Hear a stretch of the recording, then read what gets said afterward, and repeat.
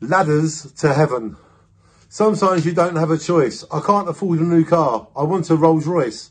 I had to take a rest from antisocial career to think of my daughter, lady, and newborn baby.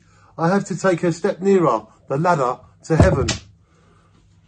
My daughter and girlfriend and newborn baby and family and more people are all in my heart. So you can tell I am going brain dead. I have a flower in my heart. I'm not a faggot who wants to be a maggot. So what? A new style? My Jack Daniels makes me smile. This everyday life is a bit closer to the ladder to heaven.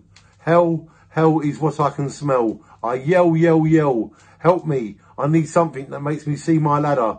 I am getting important. I will destroy anything. I'm getting desperate now. So give me what I need to before I bleed all over your chair. That ladder to heaven is treating us all fair. Clouds are where I am at now. I've climbed ladders for years and I've got higher than life. Respect to what I know and own, but a vision inside carries me up this ladder. Life keeps treating me like a bit of shit, but I won't quit. Dreams are real, that is life, teaching me to see. Every second of our life is a small climb on the ladder to heaven. Only non-believers will fall to hell. Ladder to heaven. I wrote on the 22nd of July, the year 2006. I've just read it to you today on March the 1st, the year 2021.